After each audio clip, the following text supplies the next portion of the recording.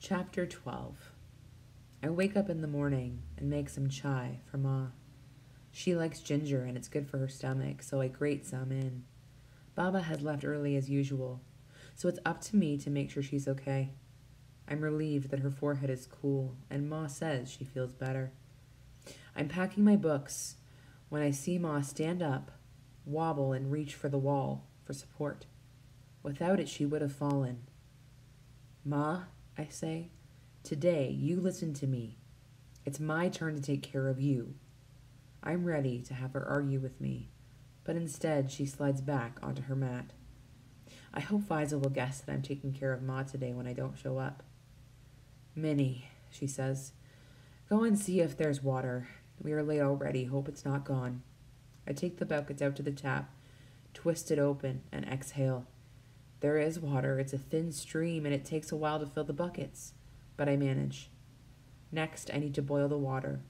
While it's heating, I get my history book so I can study while I wait. I sit near the open door, where there's the most air, but instead of studying, I mostly daydream about living in a house with windows and running water. Would that be too much to ask? I keep checking the pot, but the water stays still as ever, even though the flame is dancing in blue. Does it always take this long to boil? I don't know, because Ma takes care of the water every morning. When I finally see the first faint bubbles emerge in the pot, I hop on my feet as if I'm cheering a runner to the finish line. You did it, water! While I strain it, I think about what the other doctor at the clinic had explained to us last year when Ma fell sick.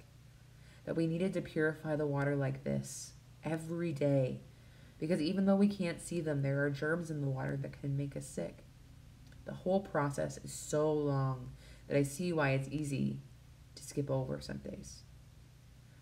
Afterwards, I force myself to go back to my studies. Failing my exam is not an option if I want to get a job that pays well. When Ma wakes up a few hours later, she sits up and says that she feels better. Minnie, you will learn to make rotis. Ma, I'm studying, and you've already taught me, I tell her. Yes, but I haven't shared all my secrets, and your rotis need to be in perfect circles, she says.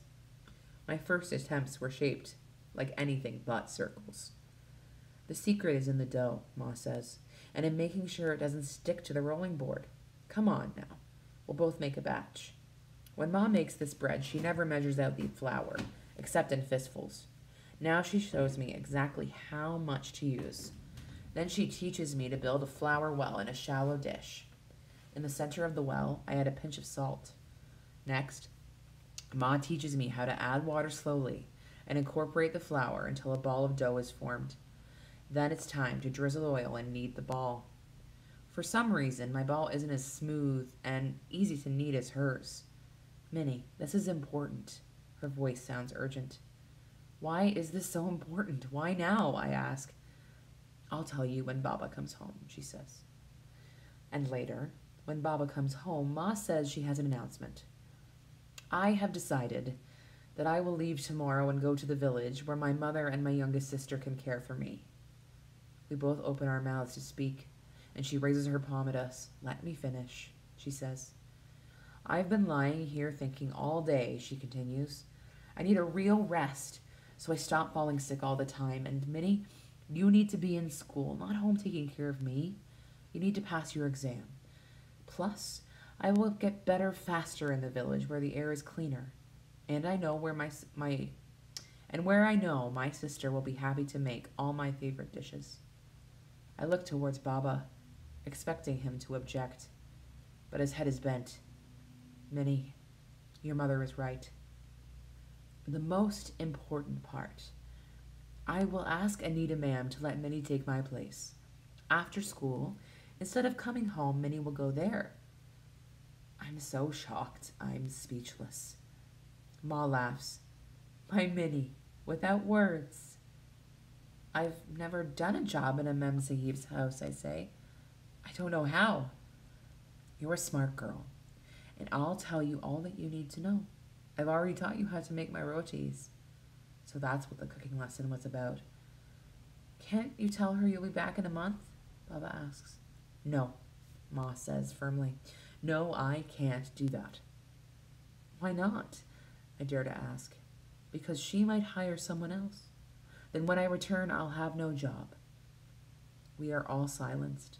How do we argue with that? The room suddenly feels more airless than ever, and I feel like I'm suffocating. Once again, my future's not in my hands. Again, it seems to be in Anita Ma'am's. Hands that I've never touched or known.